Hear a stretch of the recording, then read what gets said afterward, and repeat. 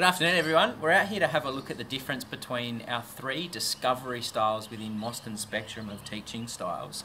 When we get to that point of the discovery threshold, we look at the style of guided discovery, convergent discovery and divergent production. And I like a visual representation just to look at the difference between them to determine what decisions the students and teachers are making. Now the common thread between these three styles is that we always have a start point which has been predetermined, but the end point and the way that we get to that end point might have some variation. So if we look at the first of these three discovery styles, the first being guided discovery. Now I've got my red cone here to represent problem or the issue or the thing that I have to actually work out and solve, and I've got my green cone as representing my end point. So in using guided discovery, the teacher has the start point and the end point predetermined, but we use a series of questions or prompts to guide the student along the path to work the answer out. But the point being here that we guide the discovery that the student actually undertakes. So there might be an exploration or a question that's asked by the teacher that the student actually starts to work out and has a partial discovery, almost a little bit of a mini aha moment. At this point, we've shown a level of understanding and potentially another question has been asked or another problem's being posed through the activity, and we're guided to another mini aha moment, moving towards the final answer. This would then represent a series of questions and a series of mini discoveries until we get to that predetermined endpoint, where the student themselves has actually worked out how to overcome that barrier or that problem or find the solution.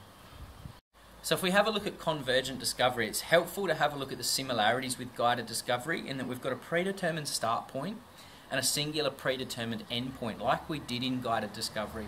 But with convergent discovery, the idea is that the pathways that students take to get to that final answer can be different.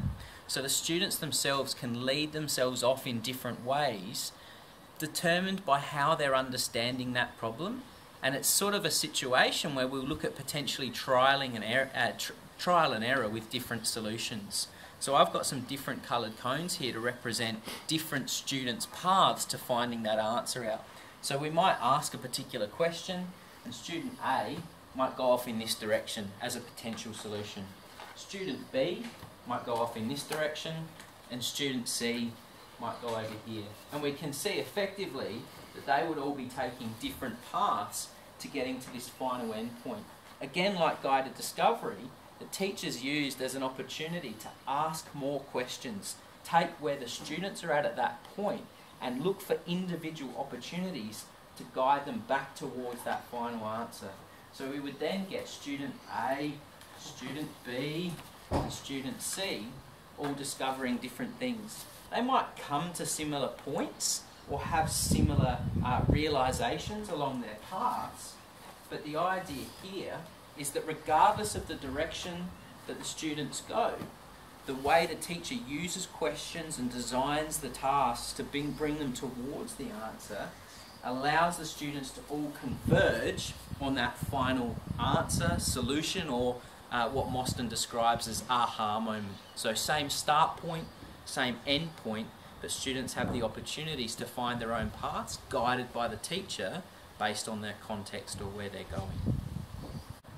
So let's have a look at the third of those styles within that discovery threshold, this one being divergent production. The other two we looked at as discovery styles, but in this setting, it's not a student discovering an answer as such that's been predetermined. They're actually creating the answer at the end, hence why we call it divergent production, because the answer or the solution is actually being produced by the student. Similarity to our last two in guided and convergent discovery is we have a predetermined start point. So there's a problem that's been posed by the activity or by the teacher, or a question that's been posed by the teacher. But you can see we haven't got our green cone down the other end representing a predetermined answer. That's the role of the student in this setting, is to look for a solution or an answer to this problem. So like convergent discovery, our divergent production encourages students to take different paths to actually find out the answer to this problem. So again, I might have student A, student B and student C working along their own paths here. And they might go off in different directions to what they originally thought, represented by these paths of cones here. All along the way, the role of the teacher is to assist this process. Now, the hard part in being a teacher in using this style is you don't know what these paths are going to be in the first instance, and you don't necessarily know what those solutions are going to be. You might have an idea yourself, but you're encouraging creativity. So you actually need to have a really strong confidence in the content, the way your students work, and to allow them to actually take the lead in this process.